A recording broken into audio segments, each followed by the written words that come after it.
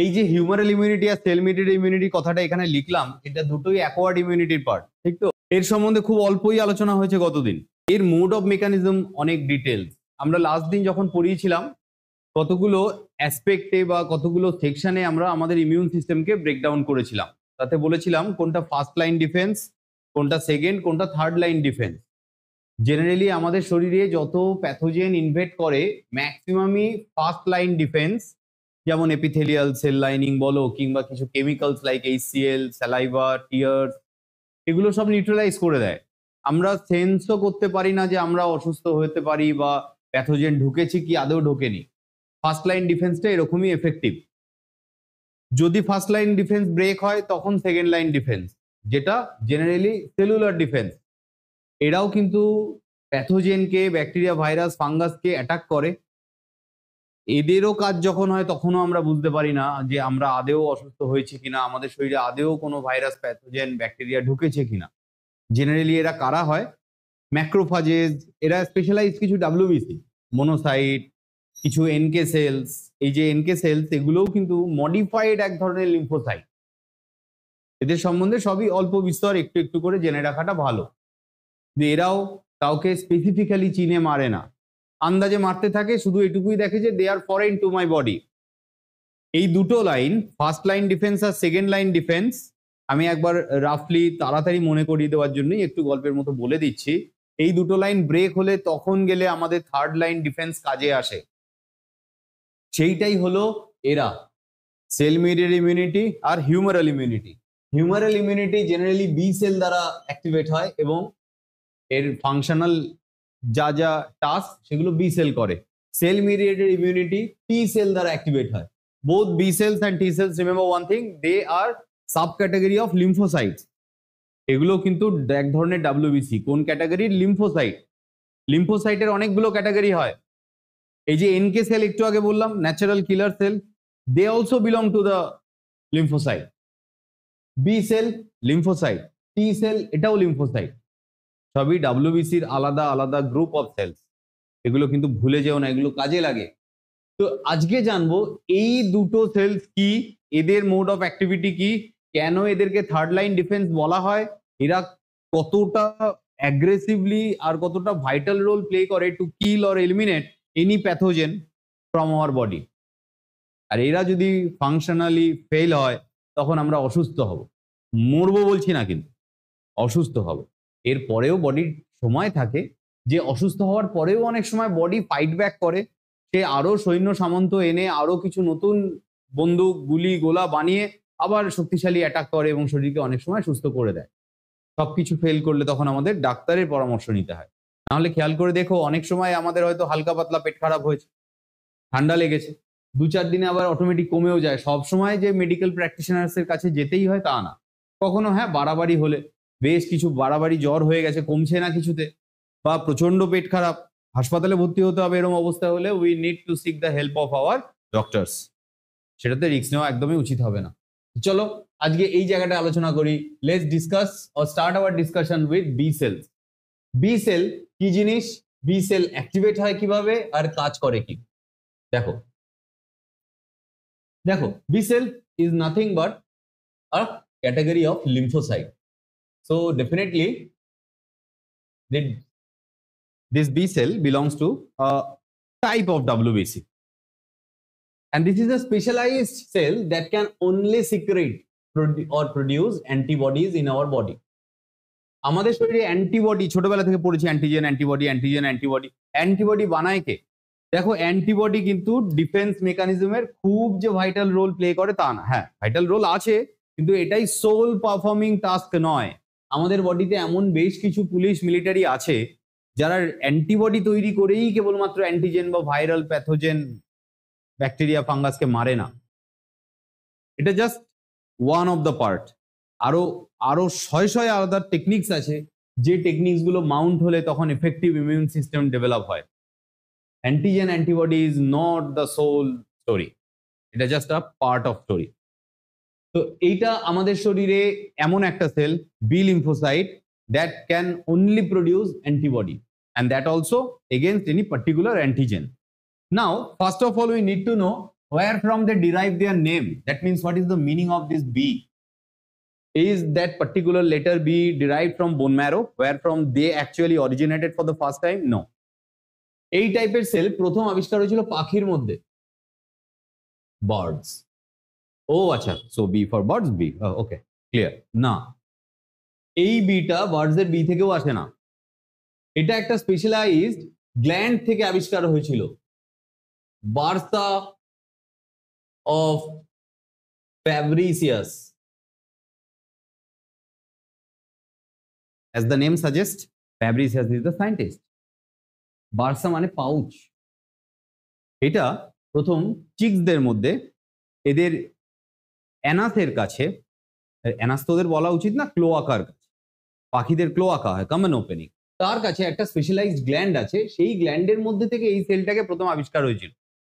মজাদার ব্যাপার, B cell শুধু ওদের থাকে না, আমাদেরও আছে, কিন্তু এর গবেষণাটা এই সায়েন্টিস্ট প্রথম বার্ডসদের মধ্যে করেছিলেন, এবং এরমই সেম টাইপের সেল আমাদের শরীরেও পরে পাওয়া গেছে। এদেরও কাজ বার্ডে যা, আমাদেরও বি সেল তাই কাজ করে। কিন্তু আমাদের কি বার্সা অফ ফ্যাব্রিসিয়াস বা like that of any organ আছে? না, নেই।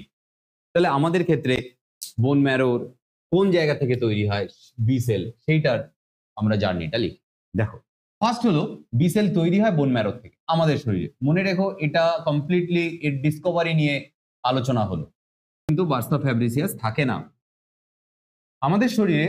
where from B cell originated for the first time and then released into the circulation from the bone marrow. Then it comes to the blood circulation.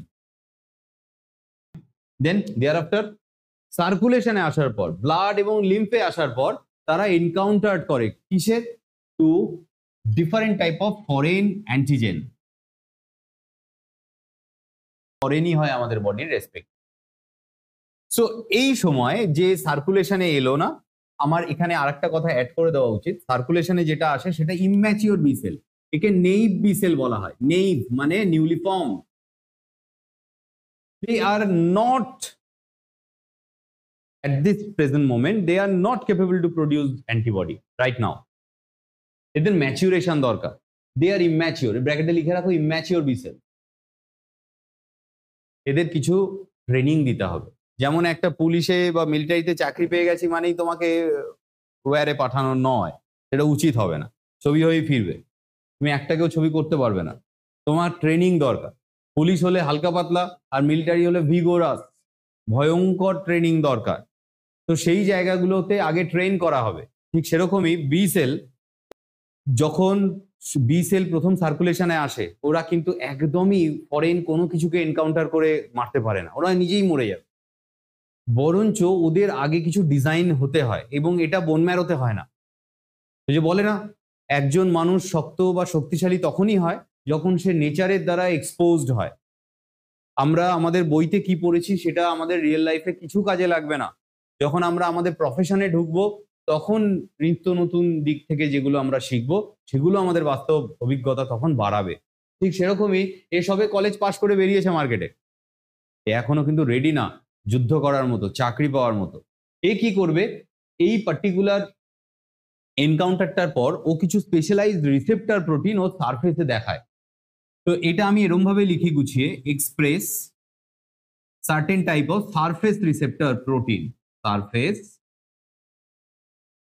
Receptor protein car? B cell. অর্থাৎ এতক্ষণ B সেলটা ধরো এরকম ছিল, naked টাইপের, বুঝলে? B cell, WBC with a nucleus. এইবার কি হবে? কিছুটা সময় পর এ যখন ম্যাচিওর হয়ে গেল, কিছু ফরেন অ্যান্টিজেনকে ফেস করে লড়াই করে ম্যাচিওর হলো, ও না, ওর এই প্লাজমা মেমব্রেনের বাইরে কিছু specialised cell membrane receptor protein দেখাবে, এক্সপ্রেস করবে। এগুলো প্রোটিন যেগুলো আমি এঁকেছি, ইমাজিন করো। এই রিসেপ্টর প্রোটিনগুলো এক্সপ্রেস করার পরই বলা যায় দে আর নাও become mature to fight or develop any kind of fight situation in our body. তো কি হয়? এটা তো সাইডের ছবি, এটাই ছবিটাকে আমরা মেন লিস্টে লেখার দরকার নেই। যখন এটা হয়, এই স্টেপটার পর বি সেল অ্যাক্টিভেট হয়। এবার আমরা লিখতে পারি ম্যাচিওর বি সেল। তার মানে ম্যাচিওর বি সেল অ্যান্টিবডি তৈরি করতে পারে স্যার? হ্যাঁ, ঠিক কথা। ম্যাচিওর বি সেল অ্যান্টিবডি তৈরি করতে পারে, কিন্তু এই যে ম্যাচিওর হলো না, এ আগেই পুরো সব ধরনের বি সেলই অ্যান্টিবডি প্রোডাকশন করবে না। দাঁড়াও, একটু দাঁড়িয়ে যাও। কি করবে জানো? যখন ও কোনো ফরেন সাবস্টেন্স, ফরেন প্যাথোজেন্স বা ফরেন প্রোটিনকে এনকাউন্টার করে, তখন এই বি সেলগুলো নিজেকে আগে ডিজাইন করে, লড়াইয়ের উপযুক্ত বানিয়ে তোলে by expressing different kind of surface receptor proteins. লড়াইয়ের উপযুক্ত বানানোর পর ওরা দুটো ক্লোনে নিজেদেরকে ডিভাইড করে। কি করে? এই ম্যাচিওর বি সেলের প্রথমে দুটো সাব গ্রুপ বা সাব ক্লোনে এরা ডিভাইড হয়। একটা ডিভাইড হয় মেমোরি সেল বানানোর জন্য, আর সেই একই মোমেন্টে আর একটা গ্রুপ তৈরি করে plasma sales or effector sales. Plasma sales or effector sales. Memory sales হলো এমন ধরনের সেলস যারা তখনই কোনো অ্যান্টিবডি তৈরি করবে না, কিন্তু ওকে চিনেছিল যে ফরেন ভাইরাস বা ব্যাকটেরিয়াটার কারণে একে এই সারফেস রিসেপ্টর প্রোটিনগুলো বানিয়েছে, তাকে প্রথমবার চিনলো। সেই রকম চিনে রাখা মেমোরি সেল অনেকগুলো বডিতে থেকে যাবে। ধরো এরকম টোটাল ম্যাচিওর বি সেল 10টা হয়েছে, এই 10টার মধ্যে ধরে নাও 2-4টে মেমোরি সেল হয়ে থেকে গেল, তারা এখনই আর যুদ্ধে ঢুকবে না, ও আলমারিতে থেকে গেল। এরা ভবিষ্যতে নর্মাল মাইটোসিসের মাধ্যমে নিজের সংখ্যা বাড়াবে আমাদের শরীরে, যে কারণে সেকেন্ড বার যখন ওই সেম ব্যাকটেরিয়া ভাইরাসটা আসবে, আমাদের বডি আরো ভালো, অনেক স্পিডি রিকভারি করতে পারবে, অনেক এনাফ হিন্ডারেন্স বা ইম্পিডিমেন্টস দেখাবে toward that incoming foreign pathogen. Second বার এই মেমোরি সেলরা হেল্প করে, আর ইফেক্টর সেলটা এখনকার মতো অ্যান্টিবডি সিক্রিট করবে এবং ওই প্যাথোজেন বা অ্যান্টিজেনটাকে ইনঅ্যাক্টিভেট করে দেবে। তাহলে মেমোরি সেল কিন্তু অ্যান্টিবডি সিক্রিট করে না, মনে রাখবে। ম্যাচিওর বি সেল থেকে, আচ্ছা আমার এখানে জায়গা নেই, তোমরা একটু লিখে নাও, এখানে ডাউনওয়ার্ড অ্যারো দিয়ে পাশে, আমি এখানে পাশে লিখে দিলাম, তোমরা ডাউনওয়ার্ড অ্যারো দিয়ে নিচে লেখো অ্যান্টিবডি এরা সিক্রিট করে। Then they will flood the circulation with the antibody and antibody thereafter perform their respective task. Antibody কিন্তু কোনো ফরেন প্যাথোজেন বা অ্যান্টিজেনকে এক্ষুনি বা তখনই মারে না, এদের মেকানিজমটা একটু আলাদা। আমরা একটু পরে পড়বো অ্যান্টিজেন অ্যান্টিবডি কিভাবে একে অপরকে রেকগনাইজ করে এবং কিভাবে একটা অ্যান্টিজেনকে অ্যান্টিবডি ইনঅ্যাক্টিভেট করে। এর মেকানিজমটা আলাদা, এরকম নয় যে একটা অ্যান্টিজেনকে পেলো অ্যান্টিবডি, ওকে ধরে মেরে ফেললো। ব্যাপারটা এরকম সিম্পল নয়, একটু কমপ্লেক্স বলছি না, কিন্তু মেকানিজমটা আমাদের জানতে হবে, যেটা একটু পরে আলোচনা করি। So this is all about how B cell actually form, generate and mature, thereafter finally produce their respective product, that is antibody. মনে রাখবে, এই যে এখানে আমি যে অ্যাকোয়ার্ড ইমিউনিটি দুটো ক্যাটাগরি উল্লেখ করেছি, হিউমারাল আর সেল মিডিয়েটেড ইমিউনিটি, এই ক্যাটাগরির মধ্যে বি সেলের শুধুই এইটুকুই রোল, মেমোরি সেল তৈরি করে রাখা এবং তখনই অ্যান্টিবডি তৈরি করা। এরা আর অন্য কোনো ধরনের কাজ করতে পারে না। এবার তোমাদের একটা কথা বলি, শুধু একা একা বি সেল কিন্তু খুব এফেক্টিভ অ্যাকোয়ার্ড ইমিউনিটি ডেভেলপ করতে পারে না। আজকে আমরা এন্টায়ার সিনারিও বোঝার চেষ্টা করব যে কিভাবে কোঅর্ডিনেট ম্যানারে প্রত্যেকটা সেল, যে সেলগুলো মূলত অ্যাকোয়ার্ড ইমিউনিটির থার্ড লাইন ডিফেন্স তৈরি করে, যেগুলো এখানে লেখা আছে, তারা কোঅর্ডিনেটলি পারফর্ম করে এবং কোনো জাম্পসকে মারে আলটিমেটলি। তো এটা একটু স্টেপ বাই স্টেপ যাই। আমরা যেমন বি সেল জানলাম, এবার চলো আমরা জানি টি সেল সম্বন্ধে। That is the part of sell mediated immunity. তারপর একটা খুব ভালো ডায়াগ্রাম দিয়ে বুঝিয়ে দেবো এই বি সেল টি সেল অ্যাকচুয়ালি একসাথে কাজ করে, এরা আলাদা কাজ করে না। সেই লাস্ট ডায়াগ্রামটা যখন বোঝাবো তখন দেখবে এন্টায়ার সিনারিওটা তখন তোমাদের কাছে ক্লিয়ার হয়ে যাবে। কি পড়বো? টি সেল। পাশে ব্র্যাকেটে লেখা আছে, এটা মুছিনি কেন? কারণ it is also another type of lymphocyte. Now our first query is where from they derive the name. আচ্ছা কি গেস হতে পারে বলো তো, কেউ কিছু গেস করো। আগের বার বি সেলের নাম বি সেল এলো কেন? আমি যদি তোমাদেরকে বলার সুযোগ দিতাম, হয়তো অনেকে তোমাদের মধ্যে এরকম বলতেও পারতে, স্যার বোন ম্যারো থেকে তৈরি হয়, বি ফর বোন, বি ফর। টি সেলের টি নামটা কোথা থেকে আসতে পারে? কিছু ওয়াইল্ড গেস নাও, ভুল হলে কি যায় আসে। টি সেল, এই টি কথাটা এসছে আমাদের থাইমাস গ্ল্যান্ড। আচ্ছা, so I am satisfied with that. So T cell is a kind of lymphocyte that is originated from thymus gland. নয়, টি সেল তৈরি হয় বোন ম্যারো, আর তার ম্যাচুরেশন অ্যান্ড অ্যাক্টিভেশন পুরোটাই হয় থাইমাস গ্ল্যান্ড।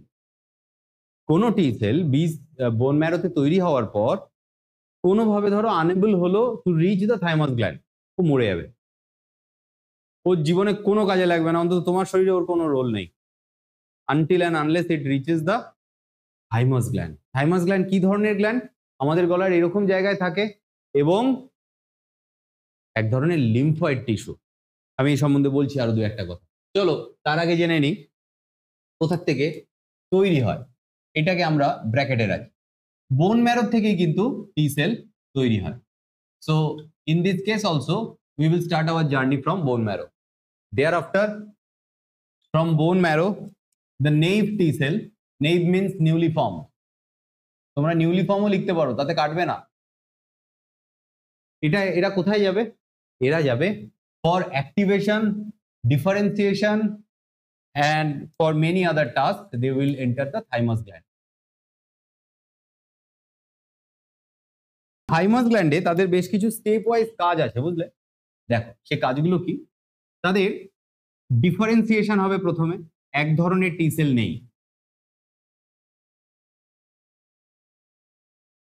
ডিফারেন্সিয়েশন হবে plus activation হবে।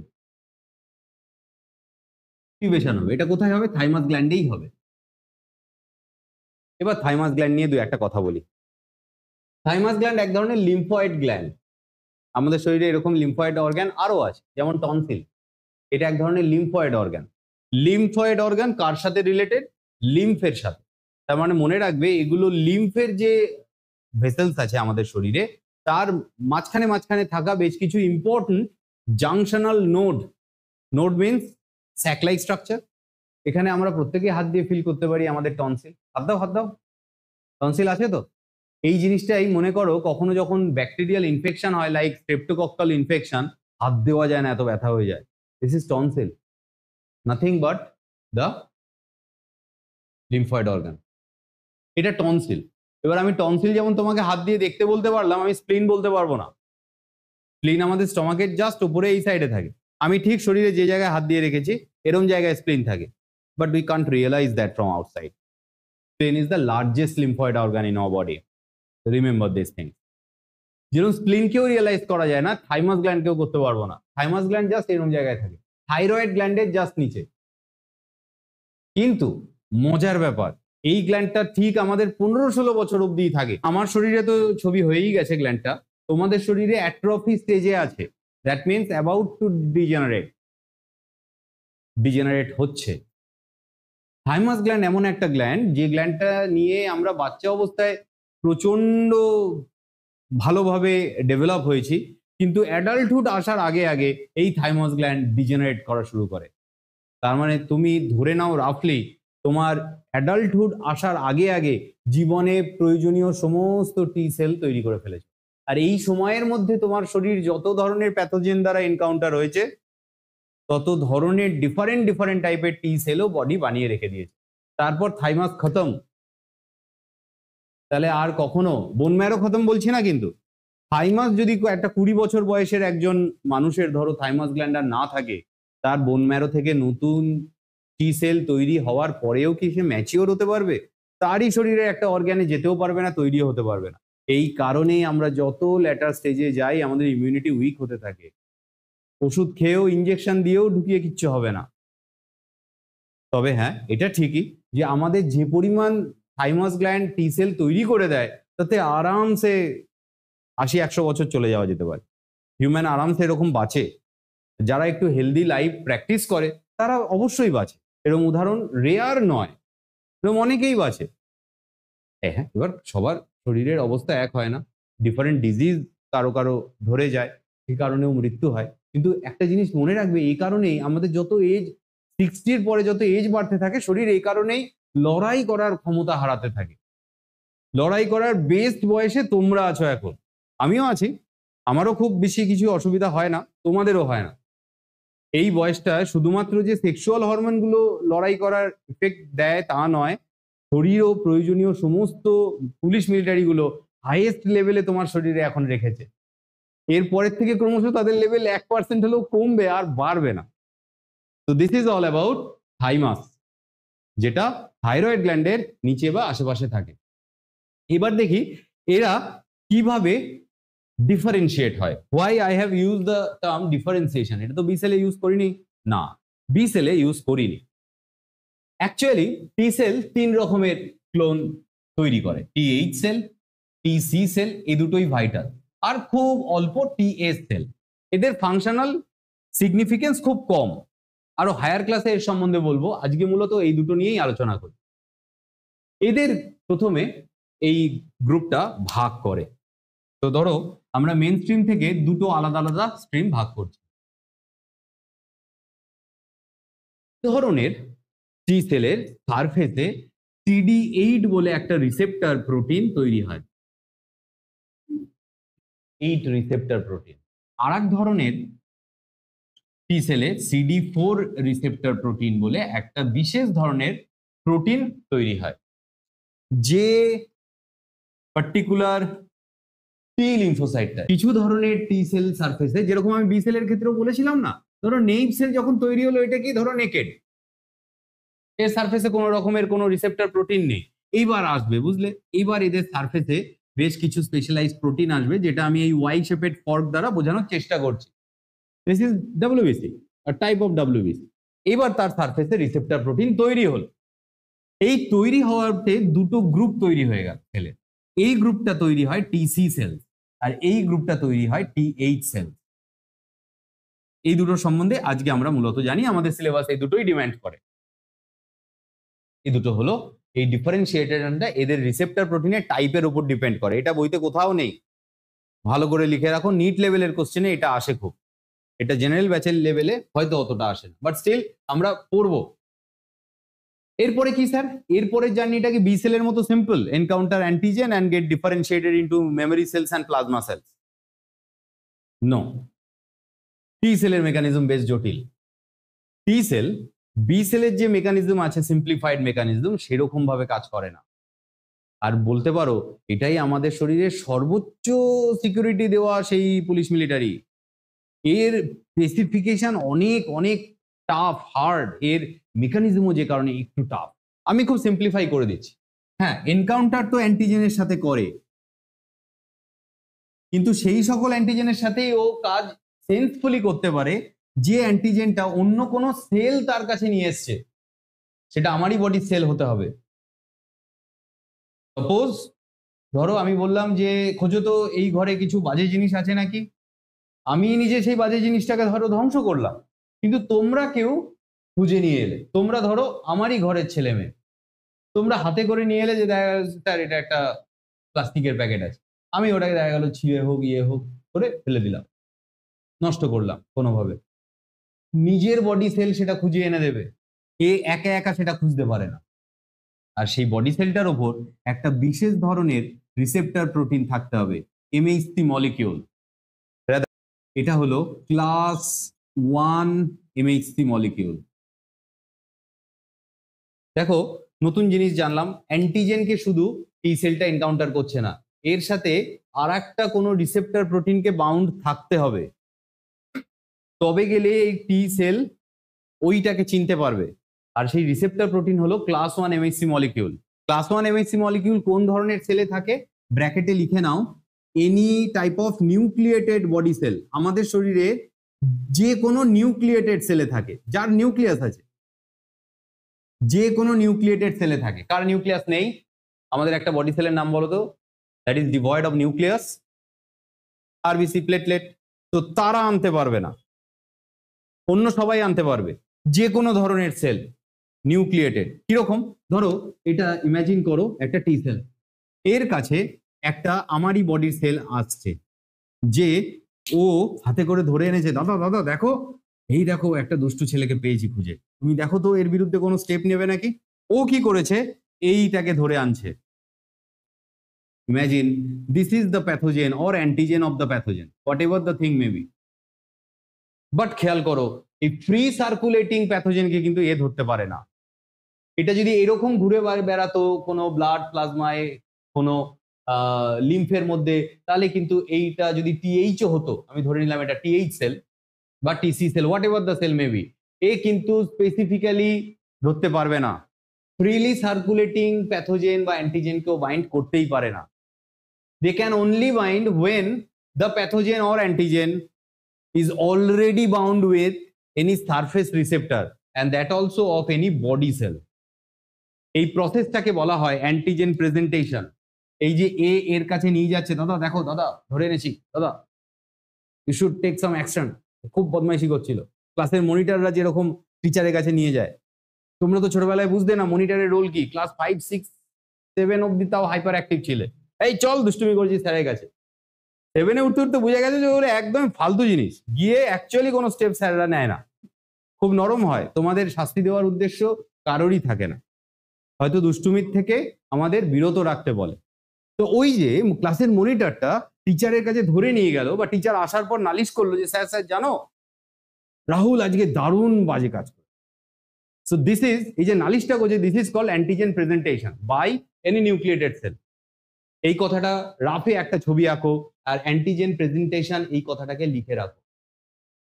এটা আগামী সময় হেল্প করতে চলেছে তোমাদের, পড়াটা অনেক ইজ আউট হয়ে যাবে এর ফলে। ওকে, সো আমরা এখন কোথায় এসছি? এটাতে এসছি। কোন জায়গায় আছি? Antigen that is bound with class 1 MSc molecule. এটা একটা স্পেশাল সারফেস রিসেপ্টর, এর ফুল ফর্ম বইতে দেওয়া আছে মেজর হিস্টো কম্প্যাটিবিলিটি কমপ্লেক্স। নাম মুখস্থ করতে কষ্ট হবে, করতে হবে, কিছু করার নেই, হয়ে যাবে, চিন্তা করো না।